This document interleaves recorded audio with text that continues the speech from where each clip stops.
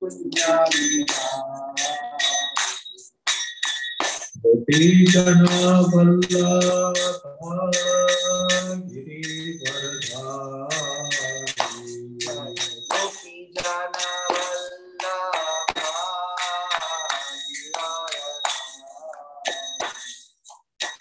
Yashodanandana Vratachamarandana Yashodanandana Tira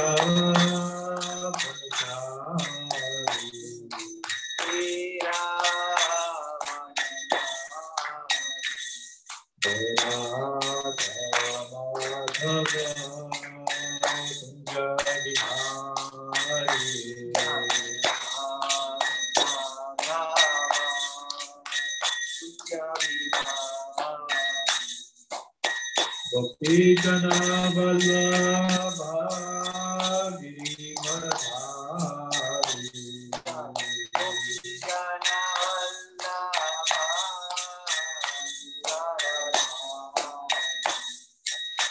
Vratachamarandana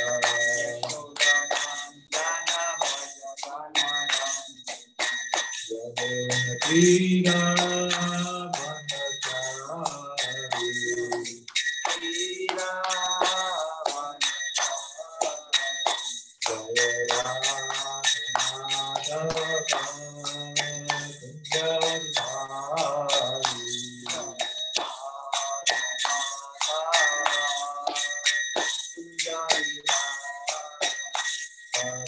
Krishna, Hare Krishna, Krishna Krishna, Hare Hare, Hare Rama, Hare Rama, Rama Rama, Hare Hare, Hare Krishna, Krishna Krishna, Hare Hare.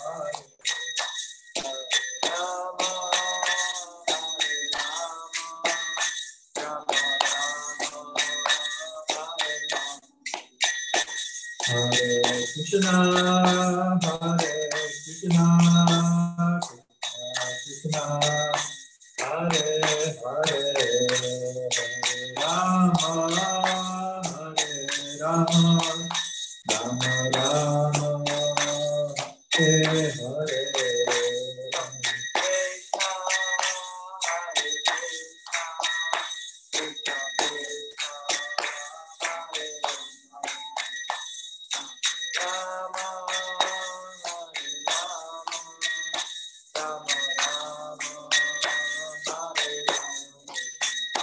Hare Krishna, Hare Krishna, Krishna Krishna, Hare Hare, Hare Rama, Hare Rama, Rama Rama, Hare Hare.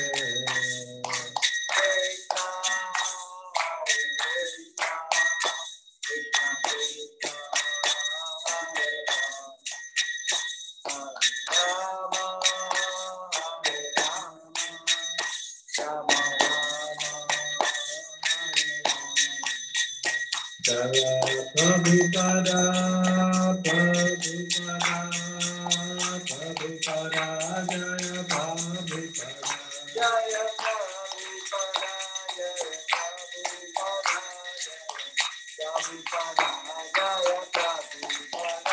Jaya Prabhupada, Jaya Prabhupada, Jaya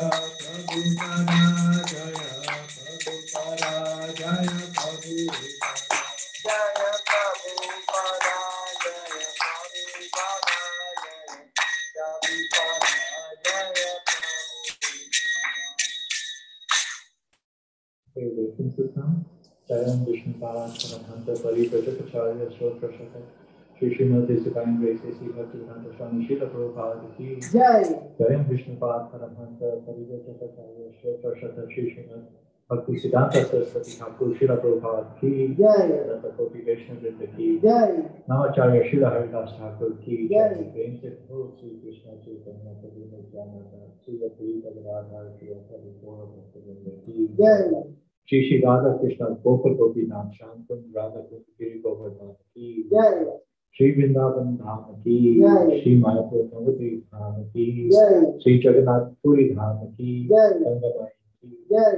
Yamuna Mai Ki Jai. Tulsi Devi Ki Jai. Bhakti Devi Ki Jai. Sri Harinam Sankirtan Ki Jai. Shri Shri Radha Gopi Vallabha Ki Jai. Shri Shri Jagannath Baldev Subhadra Maharani Ki Jai. Shri Shri Gaurnitai Ki Jai. Srila Prabhupada Ki Jai. Sama Veda Bhakta Vrinda Ki Jai. Gaur Premanande Hari all glories to the assembled devotees. Hare Krishna. All glories to the assembled Hare devotees. Krishna. All glories to the assembled devotees. Hare. All glories to Shri Guru, Shri Gauranga, all glories to Shri Prabhupada.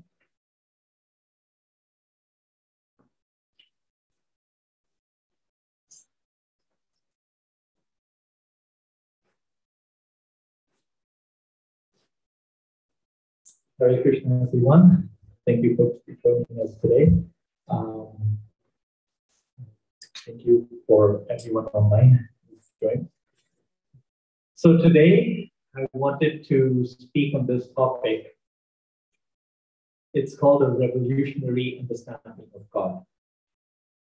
Nowadays, we have to use the word God with a lot of caution. Yes, it can conjure up various types of images. Some people think God is a strict and unforgiving judge. Others think God is an old man seated on a throne that hurls thunderbolts anytime somebody goes out of line. Others think God is a crutch for the weak and the unfortunate to walk on. Others may think God is just an imagination, an imaginary being who brings peace and hope and comfort. Others still think that God is this mythical, conjured up idea that the power-hungry elite have put in place so they can control the masses. And others think God is just a cosmic order supplier, a portal call whenever you need something. So people who believe these statements, they can even, what they can do is they can also point out the shlokas in the Gita to prove this stereotypical understanding of God. For example, in the 10th chapter of the Bhagavad Gita, Arjuna says, Arjuna Uvacha, Param Brahma, Param Dhama, Pavitram, Paramam Bhava, Purusham Shashvatam Devyam Adi Devam Najam Vibhuram. He's praying to Krishna that, Krishna, you are the supreme personality of Godhead, the ultimate abode, the purest, the absolute truth. You are eternal, transcendental, the original person, the unborn, the greatest. Yes, so this verse from the Bhagavad Gita helps establish that Krishna is the ultimate abode, the absolute truth, the original person, the greatest of all time. This is rooted in the stereotypical understanding of God. In other places, we start to understand Krishna as the all-opulent. In the beginning, in the preface of the Krishna book, Srila Prabhupada writes that one, from practical experience, this is what he writes, we can observe that one is attractive due to wealth, power, fame, beauty, wisdom, and renunciation. One who is in possession of all these 6 opulences at the same time, who possesses them to an unlimited degree, is understood to be the personality of Godhead. So God is known to have all of these qualities in full of unlimited opulence, all simultaneously. Again, in the Gita, in the 11th chapter, Krishna reveals his universal form. And Arjuna says, all-pervading Vishnu, seeing you with your many radiant colors touching the sky, your gaping mouth, and your great glowing eyes, my mind is perturbed by fear. I can no longer maintain my steadiness or equilibrium of mind. So it's interesting. Arjuna is a Kshatriya. He can behold sight of mutilated corpses on the battlefield. He can behold sight of rivers of blood flowing in the battlefield. And yet, when he sees this unlimited form of Krishna, he starts to become very fearful.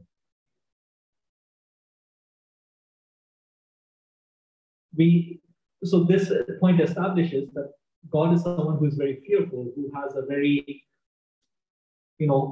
difficult to behold form of the universal form is very, it gives us shivers down our spine.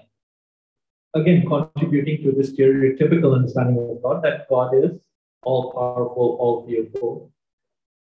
And he is also someone that gives us direction. In chapter 2, Arjuna again says, Karpanya dosho vahata sobhava prichani tvam dharma samuddachetaha yatreya syanishchitam puruhitam me shishyaste hamshadima tvam prapannam. Arjuna prays to Krishna that I'm confused about my duty. I have lost all composure because of my miserly weakness. In this condition, Arjuna is asking Krishna to tell him for certain what is best for Arjuna, what is best for him. Arjuna says, I am now your disciple, a soul surrendered onto you. Please instruct me. So we see God as someone who gives us direction, who helps us in the time of need, who gives us the way, who advises us accordingly. And we also see God as someone who rewards us with prosperity if we worship him. Prosperity in health, in wealth, and in life in general when he's happy with us. We think this is God's grace, or we can interpret this to be God's grace. That if you worship God in a certain way, he will bestow all opulence on you. And this is also can be pulled from the Bhagavad Gita. Ye yathamam prapadyante tam stuteva vajamyaham mama vartamanu vartante manushya partha sarvashatha. So in this verse, Krishna is saying to Arjuna that as all surrender unto me, I reward them accordingly. Everyone follows my path in all respects, O son of Pritha. So when we look at the Bhagavad Gita in these isolated shlokas, in one way we can see how Bhagavad Gita supports this stereotypical understanding of God, who is all powerful, all fearful, all knowledgeable, can give us opulence, can reward us in certain ways, right? And this is not too far off from what is the understanding of God in the Jewish faith, in the Islamic faith, in the Christian faiths as well. So this stereotypical understanding of God gives us a relationship of awe and reverence with him. But there is an issue. The issue is that this relationship that we have of God, with God, based on this understanding of awe and reverence, is based on fear. And what does that mean? That means if I do not worship God, I will not get prosperity. If I do not worship God, I will ultimately be destroyed, just as how the Kaurava army was destroyed by Krishna. If I do not worship God, I will be lost. It's based on fear rather than on love and devotion. And then the question comes that is this all God? Is this all who God is? Is he a fearful, powerful, attention-hungry being seated on a throne in the heavens that delivers judgment for mortals? Is this what God is like? Is this what God likes? Is this what God wants? And this is where the Gaudiya Vaishnava Sampradaya, or the Gaudiya Vaishnava theology, the spiritual understanding or the spiritual foundation that Srila Prabhupada has propounded and is being followed by Islam, that is where this understanding comes into play. So Srila Prabhupada, he stressed the study of three scriptures. The first scripture was Bhagavad Gita, aka the words of God, also known as words of God. So Bhagavad Gita is considered the foundational study in spiritual conclusions. It is the word of God, and it firmly establishes the essential philosophical truths. In other words, if you pull these verses from the Gita, one may mistakenly think Krishna or understand Krishna or God only to be the all-powerful, the all-knowledgeable, the all-opulent, the person who rewards us accordingly. So in one way, Bhagavad Gita does support the stereotypical understanding of God. But we need to understand that this understanding that God is all of these things, and that is just the partial understanding. When we start to look at the Bhagavad Gita comprehensively, then we actually start to appreciate the holistic understanding of God. Then the next book that Srila Prabhupada recommended was the Srimad Bhagavatam. Srimad Bhagavatam details the activities of God. It takes this understanding, the stereotypical understanding that is presented in the Bhagavad Gita and further expands on it. It is therefore considered a graduate study, one step up. It contains the narrations of God that describe the enchanting character of Krishna and his saintly devotees. So through the Srimad Bhagavatam, our understanding of God deepens a little bit more. But then comes the third book. So the first book was Gita, gives us the initial understanding of God. Second book was Srimad Bhagavatam that further expands and talks about the activities of God.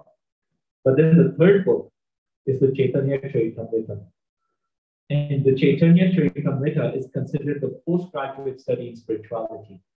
And what this book does is Bhagavad Gita reveals words of God. Srimad Bhagavatam talks about the activities of God. But the Chaitanya Charitamrita reveals the inner mind of God.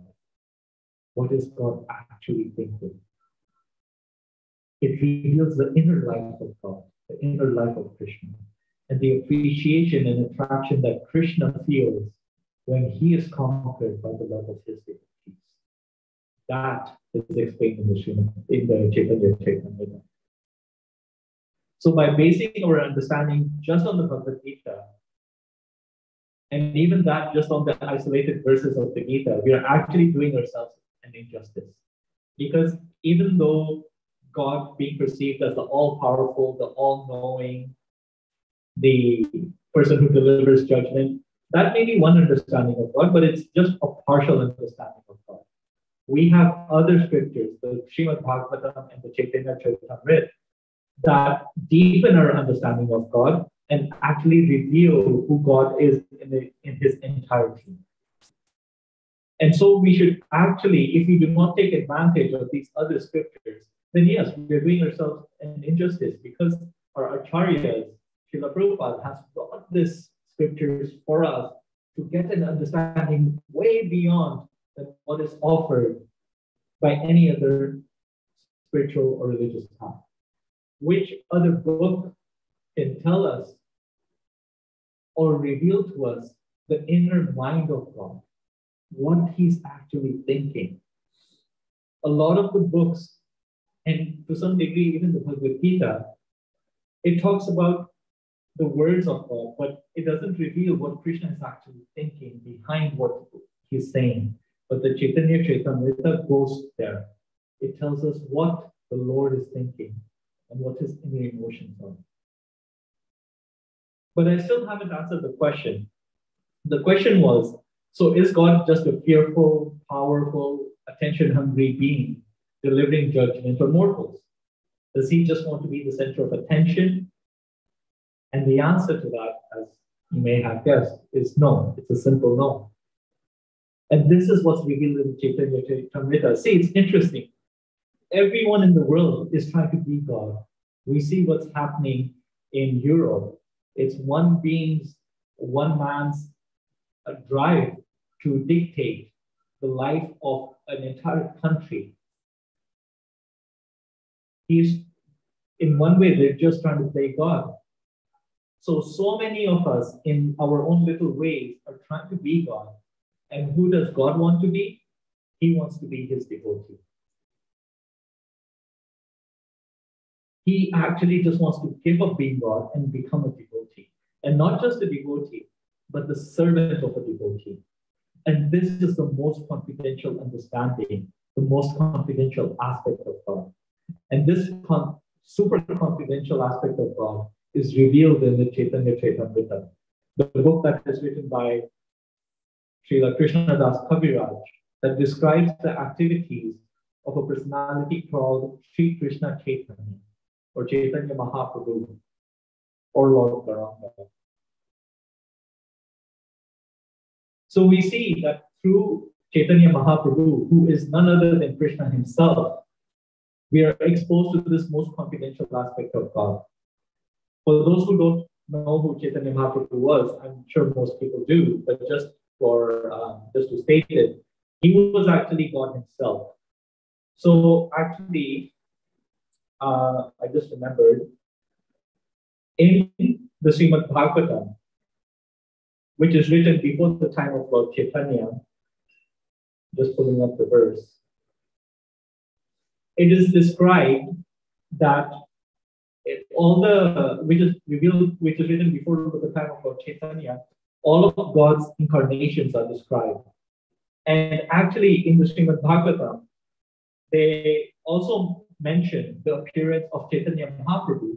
Even before his actual appearance, Chaitanya Mahaprabhu appeared about 500 years ago, so maybe in the 15th century or the 16th century. And of course, Srimad Bhagavatam was written about 5,000 years ago.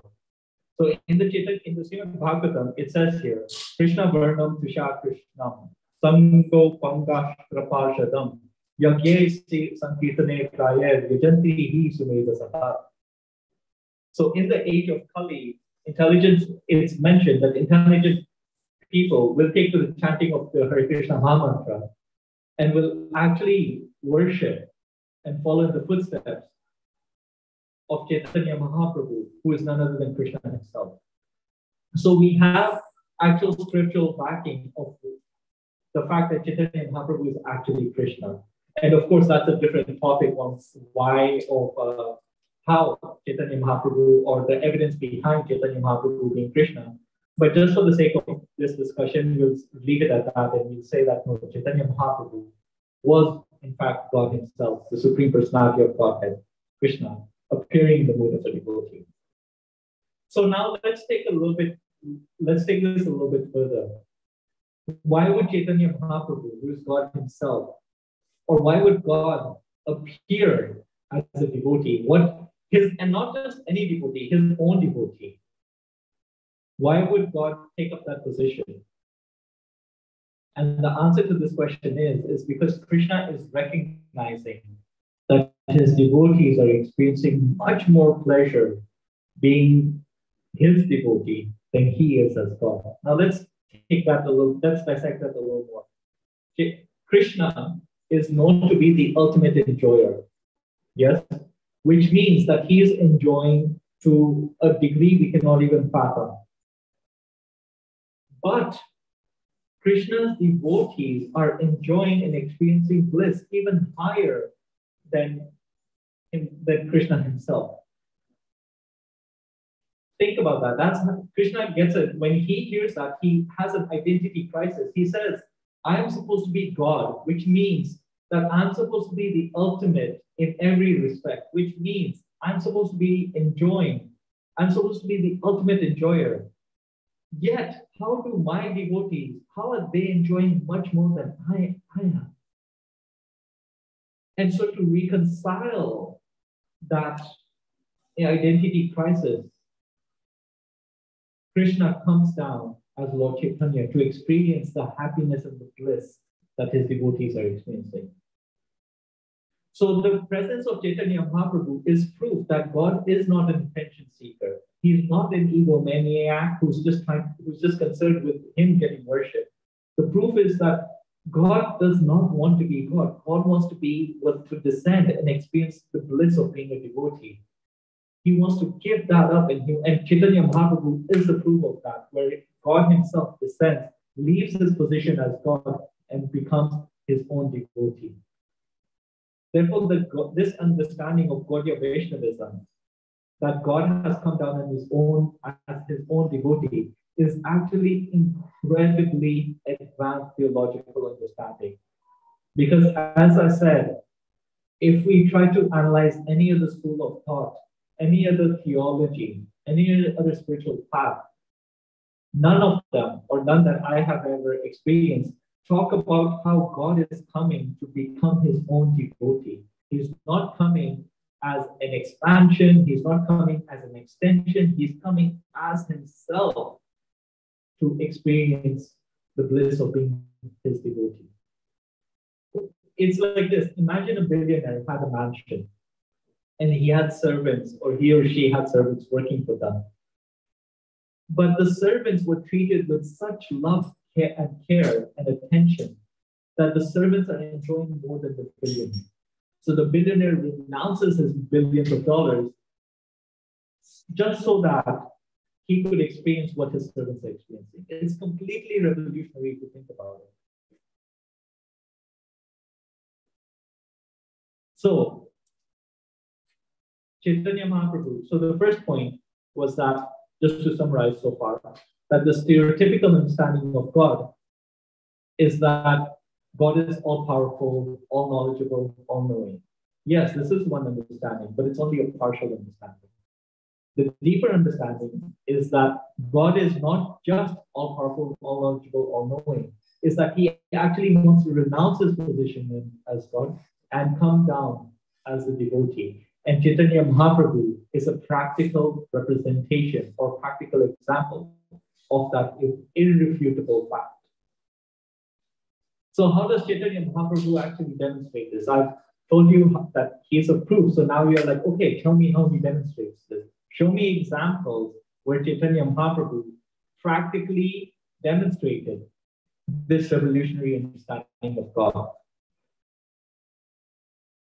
So let's take it one by one.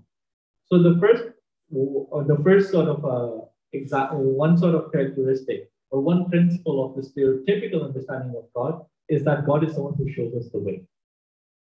People go to God for answers when there's so many.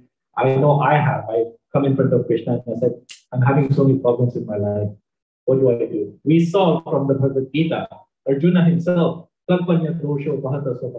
he says, I've lost all composure. I don't know what's good for me. Krishna, you please tell me what is the best for me. I'm now your disciple. So, yes, we go to God for answers to our problems. But Chaitanya Mahaprabhu, what did he do? He went to his devotee for answers.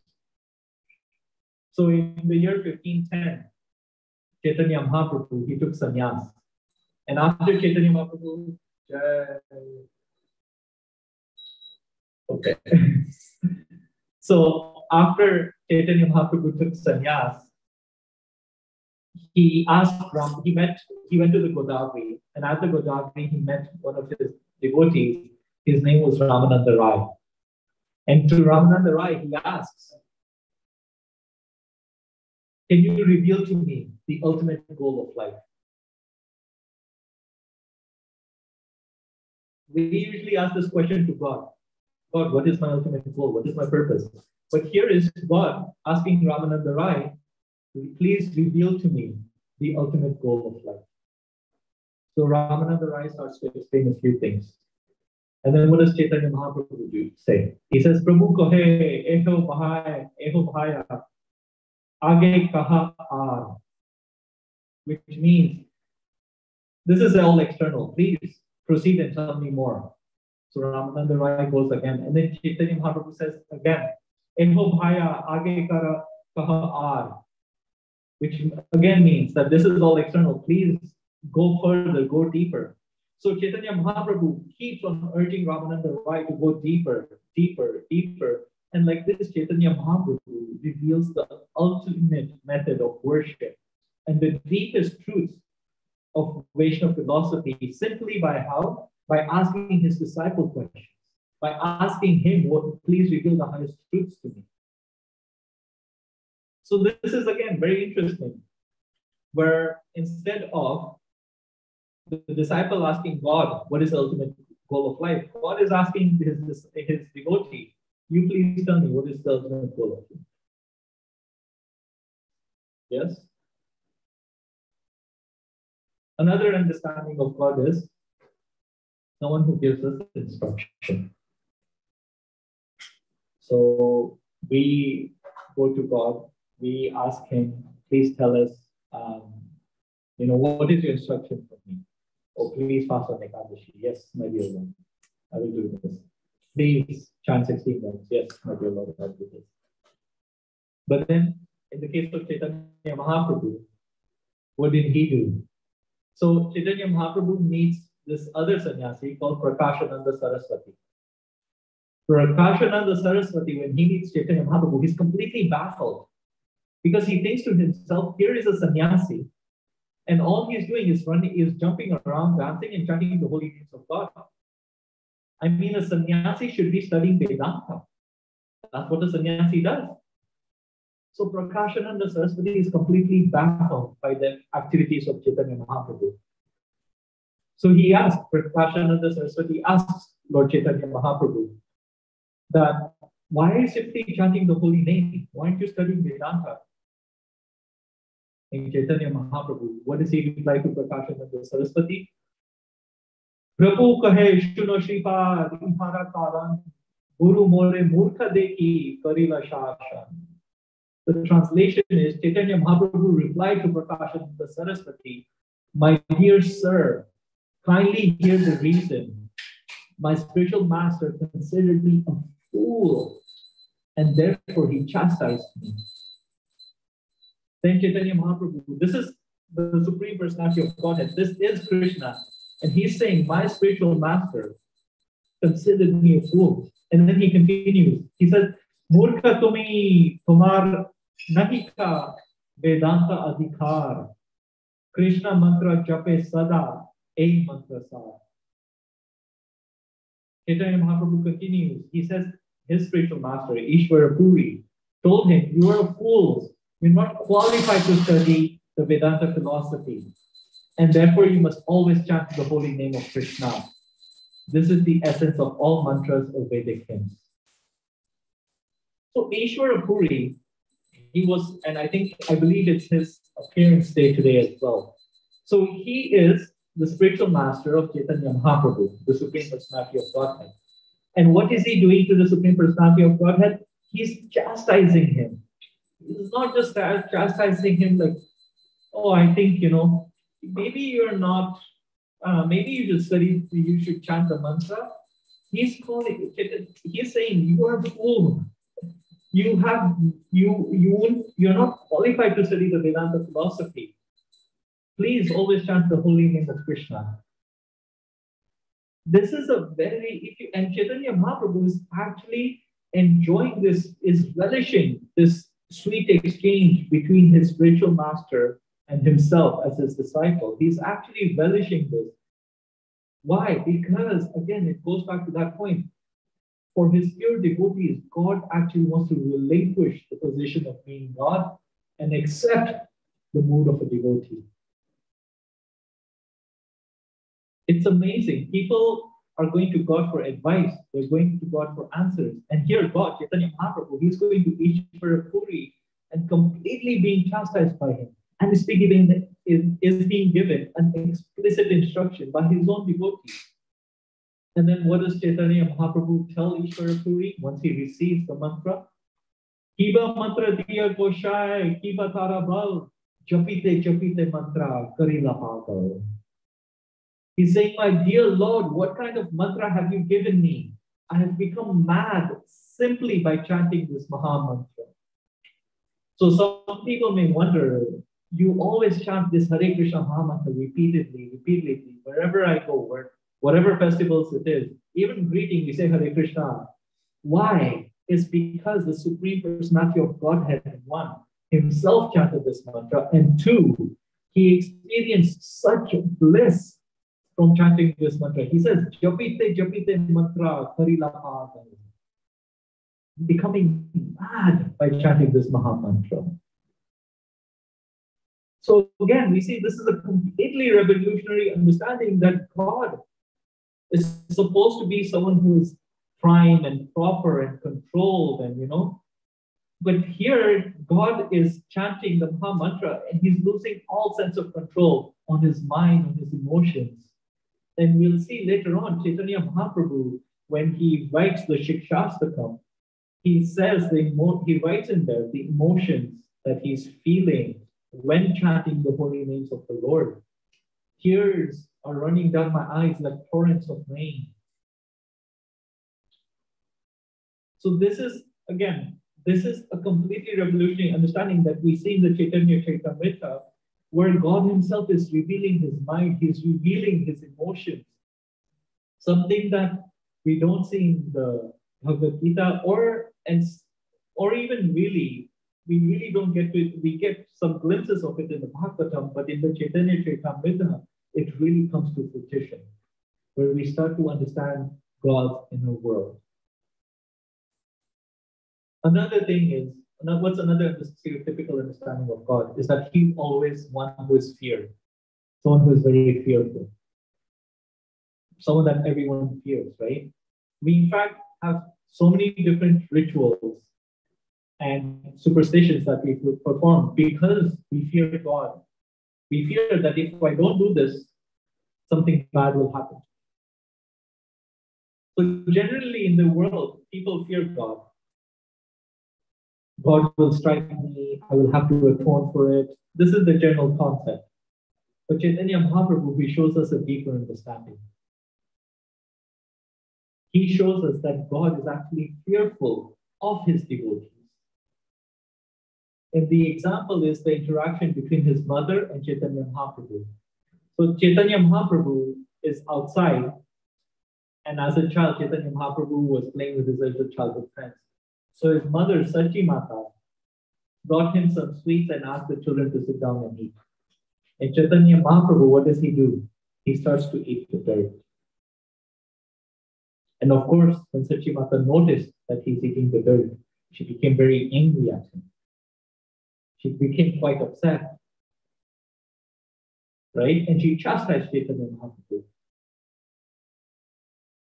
And then what happened? It's written here. Sachi Mata says, Dekhi Sachi Dhan, Aila Kari, Haya Haya, Mati Kadi Lana Kahe, Mati Kene Khaya. Seeing this, Mother Sachi hastily returned and exclaimed, What is this? What is this? She snatched the dirt from the hands of Chaitanya of the Lord and inquired why he was eating it. And so this is the interaction that happens between Sachi Mata and Chaitanya Mahaprabhu. Again, Chaitanya Mahaprabhu is the Lord. From him comes Lord Nrsimhadev. And Nrsimhadev is described to be Mrityu Namami Aham, the death of death personified. And his mother is coming and snatching away the dirt from his hand. And experiencing Chaitanya Mahaprabhu begins to cry. He begins to cry. He gets shaken up by his mother. I mean, this is the supreme personality of Godhead. Again, his expansion is Lord Nrsimhadev, who's the death of death personified. With his Sudarshan Chakra, he can immediately cut off, like, let alone humans, but even higher planetary beings, he can immediately vanquish them. And he's shaken up because his mother is simply just chastising him. So we can see in the general concept of God, people are fearful of God, but in Gaudiya, the Gaudiya understanding of God, God is fearful of his devotees. And of course, today, because Chaitanya Mahaprabhu's appearance day is coming up, we're going to have a program at the temple on March 17th, I believe. Yeah, Thursday, March 17th. So we are trying to focus and trying to build a meditation ahead of that day. But this understanding is also given through the examples of Lord Krishna himself. We're focusing on the Leela of Chaitanya Mahaprabhu, but even in Krishna Leela, we can see how Krishna is subservient to his devotees. He's also showing by his personal example that he's presenting a completely revolutionary understanding of God. In the month of Kartik, we sing Damodarastakam. Damodarastakam is signifying the pastime or glorifying the pastime where Mother Yashoda binds Lord Krishna with the robe. And the second verse of that song is Rudandam Muhur Netra Yukma Vrijantam Param Bhoja Yukmena Sutam Ka Netram Muhu Swasa Kampa Kri Rekha Kakanta Sita Grivam Damodaram. The translation is, upon seeing the whipping stick in his mother's hands, or his mother's whipping stick, he, who is Krishna, cried and rubbed his eyes again and again with his two lotus hands. And then get this, his eyes were fearful and his breathing quick. And as Mother Yashoda bound his belly with ropes, he shivered in fright and his pearl necklace shook. So again, we see that Krishna, as Lord Damodar, is becoming fearful of his devotees. He's becoming subservient of his devotees.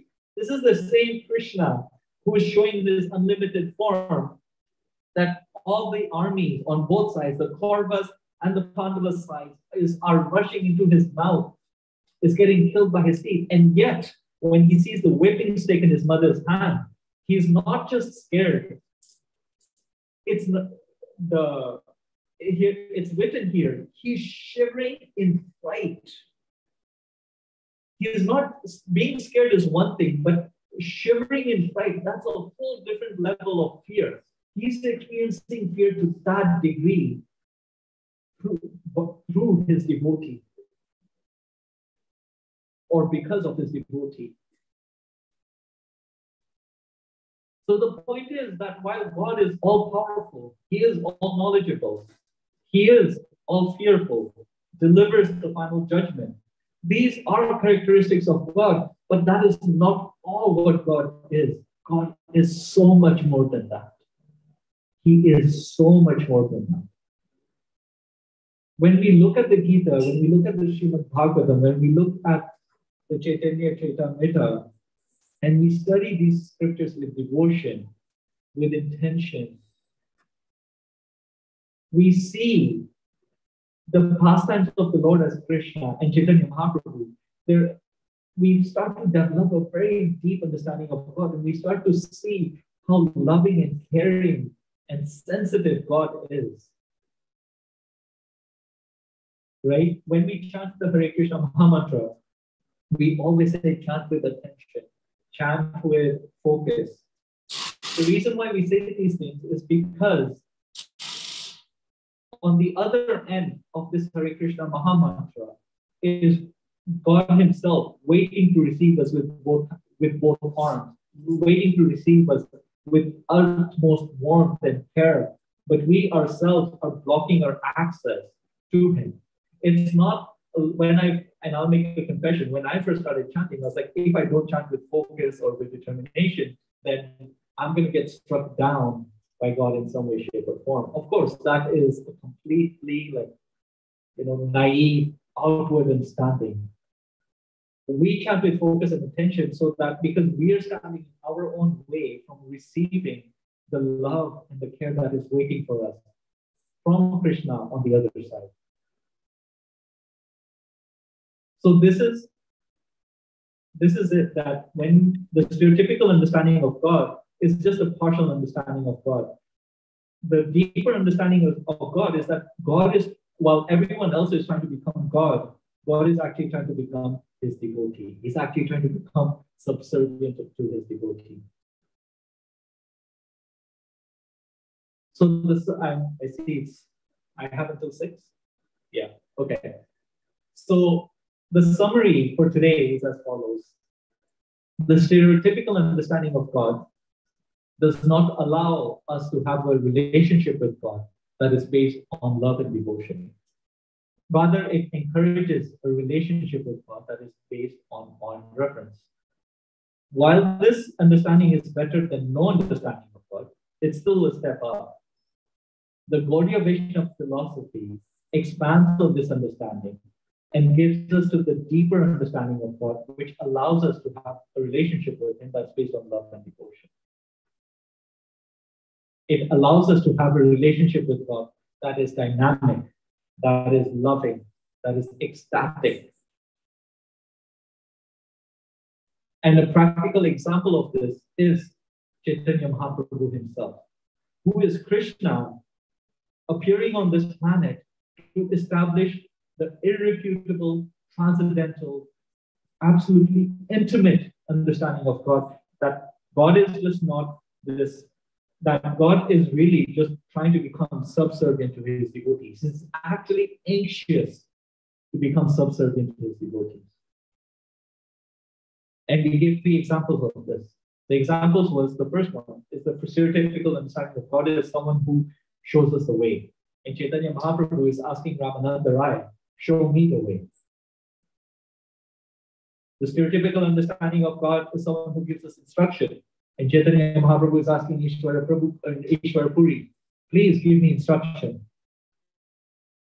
And not just giving, he's not just asking him to give instruction, but he's following that instruction to the T. The stereotypical understanding of God is that someone who is feared. In Chaitanya Mahaprabhu, he's crying, he's fearful of his mother Satyamata. So while we do not negate the understanding that God is all powerful, all fearful, all knowing, we do expand on that understanding and see that God is anxious to become subservient to his devotees and accept his devotees as his master. One of my favorite verses from the Chaitanya Charitamrita is that Chaitanya Mahaprabhu says, Chaitanya Mahaprabhu again, God himself is saying this, that I'm not a Brahman, I'm not a Kshatriya, I'm not a Vaishya, I'm not a Sudra. So the four varnas are out. Then he says, nor am I a brahmachari, a householder, a vanaprastha, and a sannyasi. So all the ashrams are out. So he's rejected all the varna ashram. He says, I identify myself only.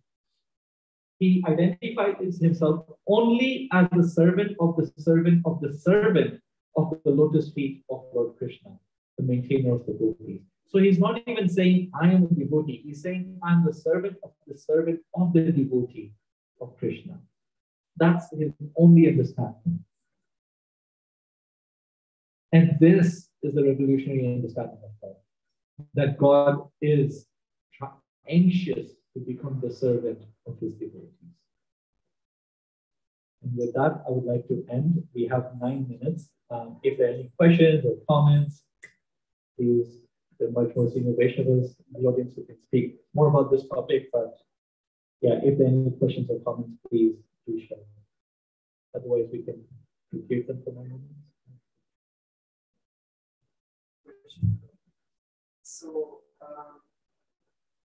it's always mentioned that Hare Krishna Mahamantra is the way back to God. And how I at least imagine it in my head is that a person is suffering in a very hot or something like that, in a state which is not meant to be in.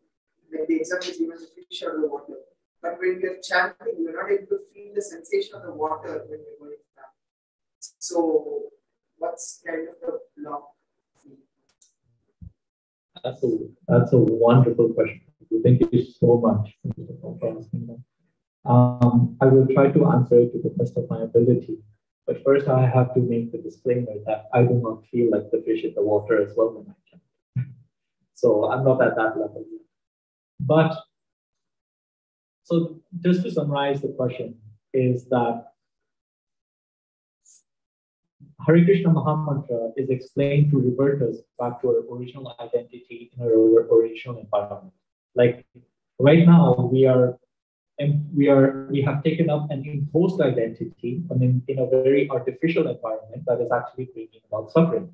The Hare Krishna Mahamantra is supposed to reverse that and put us back into our original environment. But when we are chanting, we do not feel that. So where's the issue?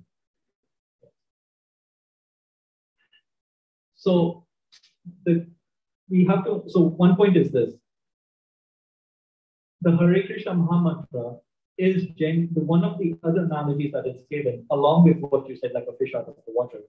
The other analogy that Srila Prabhupada gives is that it is also like taking sugarcane juice for someone who's suffering with jaundice, right? When someone is suffering with jaundice and they take sugarcane juice, in the beginning it feels very bitter. But the more they take it, the more it will start to taste sweet as they will recover from that. So that's the first understanding. First understanding is that, yes, this is supposed to help us get back into our original state. But the first question we should ask ourselves is that at what stage of our chanting is that supposed to happen? Is it an immediate or is it later? The second point we need to understand is that, again, if this intervention is supposed to help us revert back to our original state, are we implementing this intervention in the right way and actually being able to harness all its potency? So that's the second point. And that is more so for us, is that are we actually chanting with the right intention, in the right mind, at the right, time of day, and to what, and like all of these things, right? So the first thing is like, again, first point is like, how long will that happen? Second, are we doing it properly? And the other thing about the Hare Krishna Maha Mantra is that in Sri Rangam, if we go to Sri Rangam, this analogy is given by a very powerful devotee. He says in Sri Rangam, there are three doors. The first door opens like we have to open it. It opens this way. The second door also opens as, we have to sort of open it. But the third door is the door right to the deities. And that one actually opens from inside out. And what he means by that is that we can try to align ourselves physically to harness the potency of the Maha Mantra. We can try to align ourselves, you can say mentally, to get the benefit of the Maha Mantra. But to get the ultimate benefit of the Maha Mantra, the third door has to open from Krishna himself. That when Krishna awards us that potency, only at that point will we actually feel that deep sense of relief that you're describing. So that is from a theoretical sort of perspective, what I have read. Now I'll tell you from the practical perspective. The practical perspective is, Prabhu, that first of all, I myself do not remember what a fish in water feels like. I have been out of the water for so long that I have actually forgotten what that feels like. So when I try to do a process that helps me put myself back into my original position, what I think is my original position, because I've forgotten what that feels like, actually feels artificial. So in the beginning, it just doesn't feel artificial because I've actually forgotten. And the second thing is, while I may not for a prolonged period of time feel that relief, I can guarantee you that if I'm chanting 16 rounds, at least for 1 second, I will feel such great relief, even if it's for a millisecond, that will give me enough faith to understand, yes, something is waiting for me at the other end. So the analogy that I like to think, and this is again, I don't know whether this is just, I'm telling you what I experienced. Please do not quote me on this. There's no Shastric evidence of this. But the other analogy I like to think to myself is that the question is that imagine if you're going on a dark road and they say that if you follow this path, there's the destination that awaits you, but you only have a candlelight. So what do? You take one step forward and you see that, oh, there's a path in front of you. So you take another step forward. Oh, there's another path in front of you. You may not see the full goal at the end, but if you keep on taking little steps, those little steps will give you enough faith to help you understand that no, at the end, this goal is waiting for me. And that is and for me, I'm just looking for those, at the mercy of Krishna, I'm just looking for those small, tiny steps. And that is enough for me to understand that no, at the end, there is. I mean, Prabhu's Nityananda Trayodasi, we had that wonderful kirtan, if you were here. That in itself should give us enough understanding that, no, yes, this Maha Mantra will be established in my original state of Sat Chit Ananda. Right? So I would say so anyways, those are some thoughts, but if anyone else would like to add to this. I hope that was okay. Any other questions or comments, criticisms? Yes. Hare Krishna. Oh, Hare Hare Krishna, Krishna. Dhanur Pranam. Thank you, Hare Krishna. Thank you, Anand Madhava Prabhu, for the wonderful class. And I have a quick question, Prabhuji, if you don't mind. Can I ask you that? Yes. Prabhu, thank you for explaining the importance of chanting Hare Krishna mantra. And as a practicing sadhaka, what should be the practicing sadhaka's attitude while reading the literature, Prabhuji? I think Hare Krishna. Yeah. So the question was that while we understand the mood, that's okay. I'll just shout really loudly. Oh, we have another bucket. So the question was that while we have this mood of chanting the holy name, what should be a mood for a sadhaka when reading Srila Prabhupada's scripture or when reading the Vedic scriptures or Srila Prabhupada's books? So a few years ago, I had this question for a devotee from the UK. And this is what he shared with me, and I'll share with you. So he told me, okay, I don't have to shout. Okay. So this devotee, I asked him this very same question. First of all, thank you so much for that one. Thank you so much, Prabhu, for that wonderful question. It's really, really insightful. So I'll tell you again the theoretical, and then I'll tell you the practical. So the theoretical should be that, and Srila Prabhupada has said this, that we should study his books just as a lawyer studies his law books. I have a healthcare background, so I know how scrutinizingly I would study my medical and my pharmaceutical textbooks. Every sort of, to the point where, like, sometimes in an exam, I could when I would get asked a question, I could picture the page where that information was written, and I'd be able to recall it. So that is to the intensity by which we should be studying Srila Prabhupada's books. Of course, this is the ideal, so that we can quote, and there are individuals in our movement. I remember I was talking to this devotee, and I quoted one line from a purport of the Bhagavatam, and he was able to give me the verse number, the Sanskrit text, the translation, the entire purport, what came before and after, all of that. So there are individuals in the movement who have really taken time to study Srila Prabhupada's books. I'll tell you now, that is the ideal. If you're there already or on your way there, wonderful, Prabhu. Please help me. Please bless me so I can get there. But I'll tell you where I am. For me, personally, what has helped me is just a deep sense of gratitude for what Srila Prabhupada is giving in his books. So Srila Prabhupada, I was listening to a lecture. He was in Vrindavan before he came to America. He would go for Madhupari. Okay. So I would go to Madhupari. In Madhupari, he would go and beg. I'll just quickly, because we have to start party. He would go to Madhupari and he would beg. He would beg for food. And Madhupari, you beg for food. But instead of begging for food, he would beg the grahastas and householders for pen and paper. When someone would bring him dal and sabji, he would say, please, no, you keep that.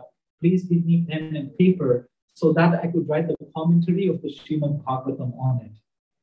Prabhupada was literally begging for pen and paper so he could write the Srimad Bhagavatam for us. So if someone who is begging for pen and paper so that he could write a book so that I could read it, that is, for me, that's so much, like, I just try to incorporate that move. That Prabhupada, I'm so grateful for you for giving us this knowledge, for taking so much trouble to give us this knowledge. The least I can do is just read your books. That's the absolute least, let alone study, let alone the least I could do is just read your books. So that is my personal practice, is I try to read in the mood of gratitude, to be grateful for Prabhupada, and try to also remember what I've read and apply it in my life, especially if something strikes me. And hopefully one day I can get to a stage where I can properly study Srila Prabhupada's books and change my character. So with that, thank you very much, Prabhu. I hope that answers your question. Wow, thank you, Prabhu. Hare Krishna. Thank you so much.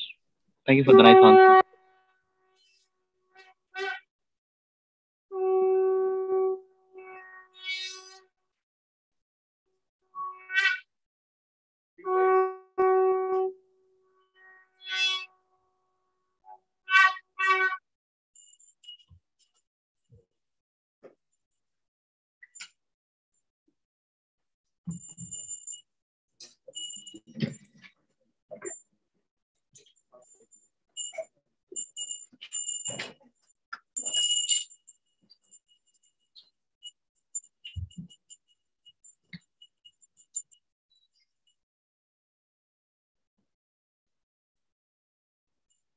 जय श्री राधा गोपाल भगवान की जय श्री जगन्नाथ बलदेव सुभद्रा महारानी की जय श्री गौर निताय चंद्र भगवान की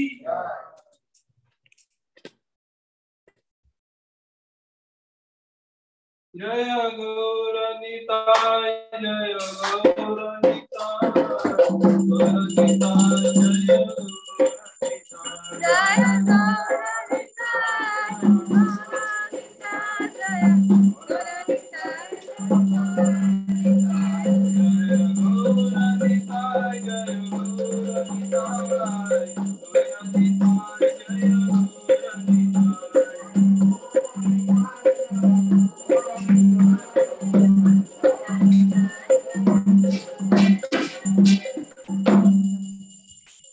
शिव जय जय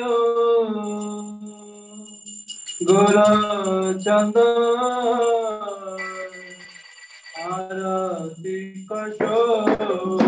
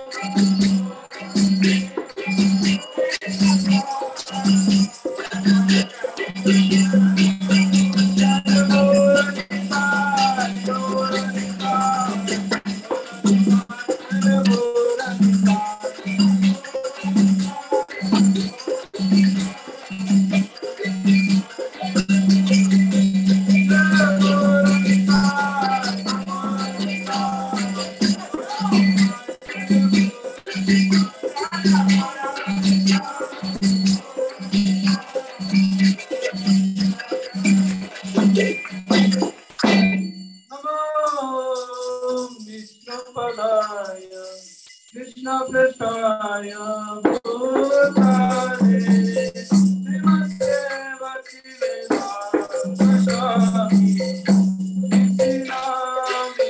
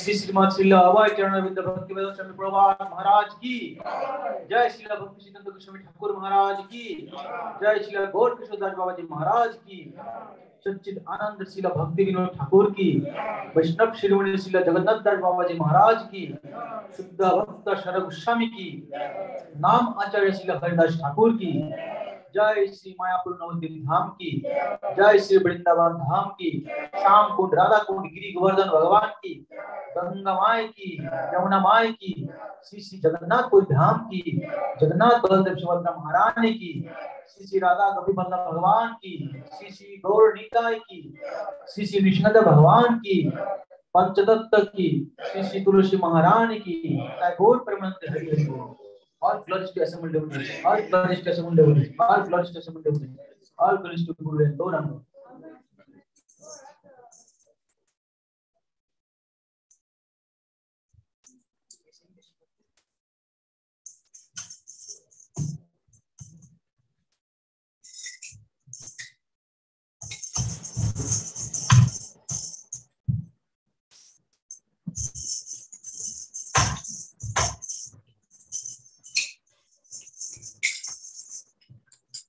Namaste Narasimhaya.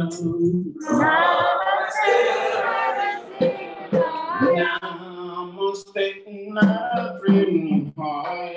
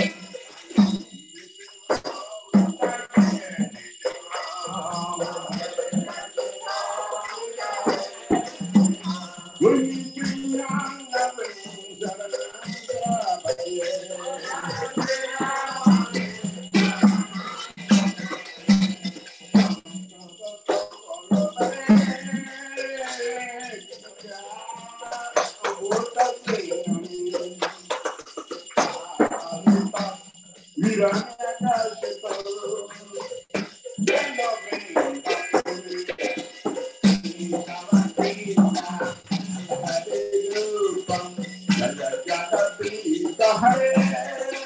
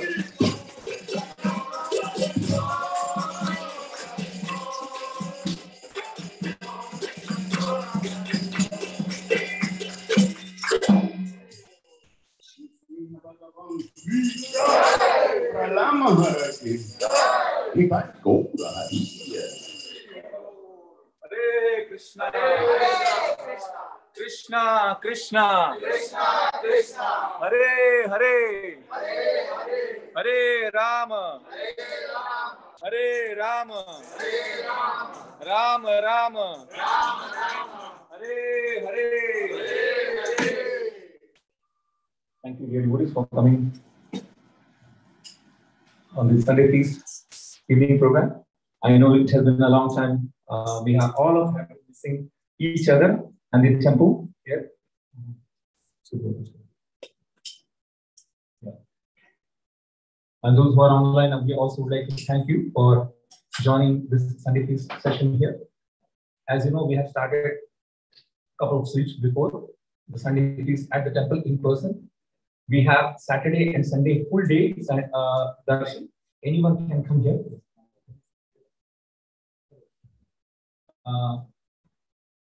And Sunday, we have on Saturday night kirtan in person.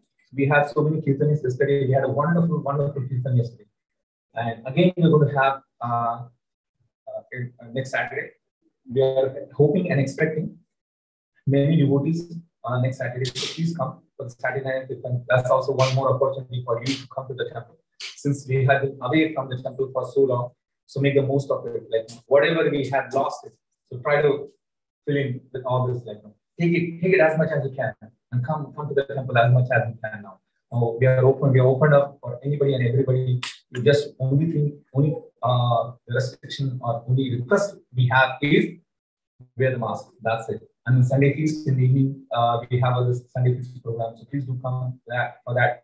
We would like to see the temple hall filled with all the devotees, and since all the devotees are missing this Sunday feast and the deities, now we have the gorgeous deities which are there here. You can see that Sundays we generally does very nice things, so you can have the darshan as well, and you can also meet with all the devotees on Sunday. And if you come on Saturday, it's a bonus for you. You get a nice kirtan, nice prasadam, and as well as the association of all the devotees. So please consider this the weekend. Now we have a weekend bonanza for all of you. So please do come. As well, since we had a request from all the devotees, so we thought of opening the temple on weekdays as well during the in the evening. So please do come also in the evening from 6 to 8:15. We are open. So anyone can come during the weekdays anyway. Sorry. The Guru Puja is in the morning. In the morning, it's quarter to around 8 o'clock. 8 o'clock in the morning.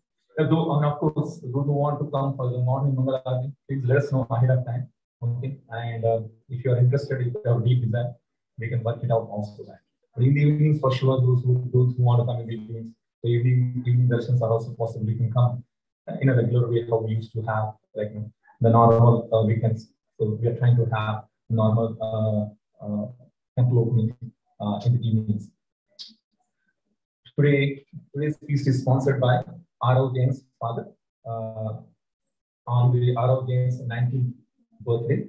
So we would like to wish him in our traditional way by chanting one Hare Krishna Mahamantra. So please join with me in chanting one Hare Krishna Mahamantra for R.O. Jain. Hare Krishna, Krishna Krishna, Hare Hare. Hare Rama, Rama Rama, Hare Hare Krishna. Wish you a very happy birthday, Prabhu. We are having the most important festival of the entire year, which is coming up 2 weeks from now, on Thursday, March 17th. So please do not miss that. Mark your calendar, and please do come on that day. We have so many kirtanas lined up on that day. We are going to have the Abhishek, just like what we had for the Nityananda Pradesh. And we are having a very gorgeous outfit on that day.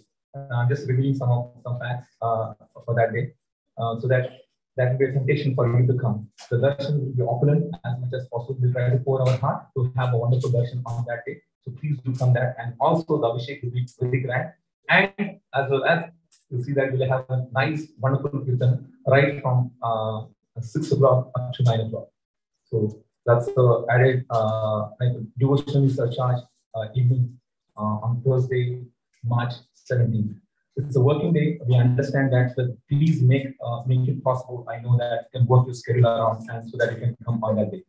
Okay, because God Purnima comes once in a year, and since for the last 3 years we could not get this opportunity, so try to make the most of this program. Thank you once again for coming today on the Sunday Feast program. So we hope to see you again back next Sunday, next Saturday and Sunday. Thank you. Hare Krishna. Srila Prabhupada ki Jai. Kottamanande. Hare Krishna. Now either you can take the prasadam to go, but we are going to have the 8:30 kirtan, the Shayanagni. So please, if anybody is inspired to stay until that point of time, please feel free. And anybody, if you wants to do the kirtan at night, yeah, we are welcome to have devotees to do kirtan late in the night. Thank you. Hare Krishna. Hare Krishna. And also devotees, those who are interested in doing any services, please let us know. We can help you in engaging in different kinds of services at the temple. Thank you. Hare Krishna.